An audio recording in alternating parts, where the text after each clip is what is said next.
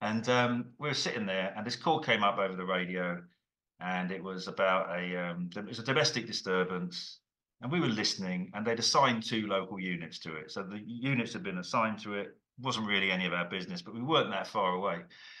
And basically, the information over the radio was that a guy returned to his former address.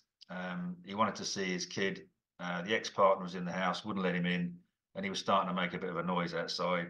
You know, he couldn't get into the house. It was like a porch, but he was banging on the porch, making a bit of a nuisance of himself. He hadn't caused any damage or anything. He'd just been a bit noisy. So she called the police, understandably. So the local unit turned up, and it was one of these like in Southeast London, you've got a real mishmash now, but you had there's terraced houses. It was like an old council estate, terraced houses, individual houses with like a pathway and gates on the road. Now quite a narrow street.